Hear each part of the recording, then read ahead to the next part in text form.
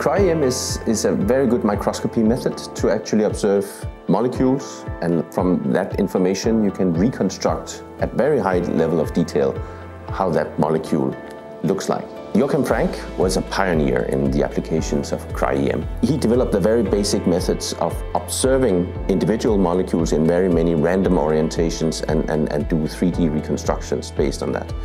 And he applied it to a very important question in molecular cell biology, namely the study of ribosomes, which are, you could say, the big particles in the cells that translate genetic information into proteins. We were the first to get one of these machines in Denmark. Only Sweden and Denmark in the Scandinavian countries actually have these Titan Cryos machines that are the high-end or the top level electron microscope. So it's quite rare.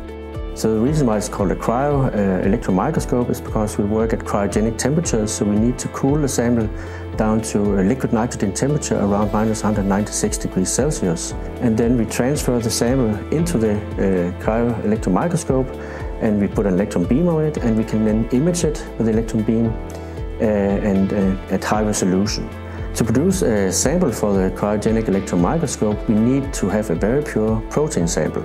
This pure protein sample has to be cooled down to cryogenic temperatures, and we have specialized machines for this called plunge freezers, where you put the protein sample into these plunge freezers, and then the protein sample is plunged into liquid ethane and cooled down very rapidly, 200 degrees from 4 degrees Celsius to -196 degrees Celsius in milliseconds. This is very important because we need to produce a solvent that is glass-like, so we can see the molecules when we put the electrons on the sample and image it.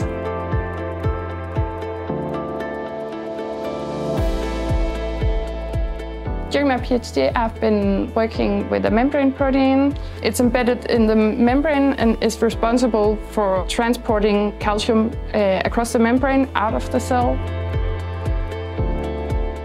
I was looking for an intermediate conformation of the protein. So you have two well-known conformations, but then I was looking for something in between. With Cryo-EM, you can apply an active sample and then freeze it. And this was not possible to obtain this information by other methods. When I then started to use Cryo-EM, we had this breakthrough, and I could finally answer the main aim of my PhD thesis.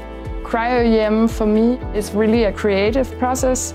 It's almost like a playground where you can try lots of different things, and this is exactly how you get to know your data, because each data set is unique.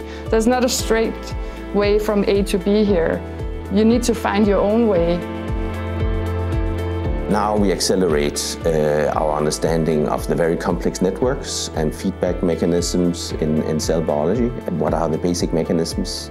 What are the coupling between genetic information of players that are important, for example, for developing disease or advanced function like brain function and so forth. And with Cryo-EM, you can study these things actually physically. What is it actually that they do with each other, all these players?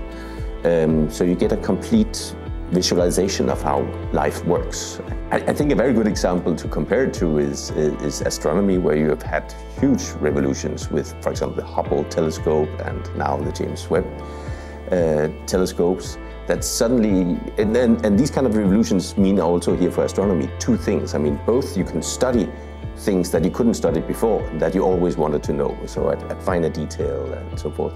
Plus, suddenly you start observing things you hadn't ever known of before.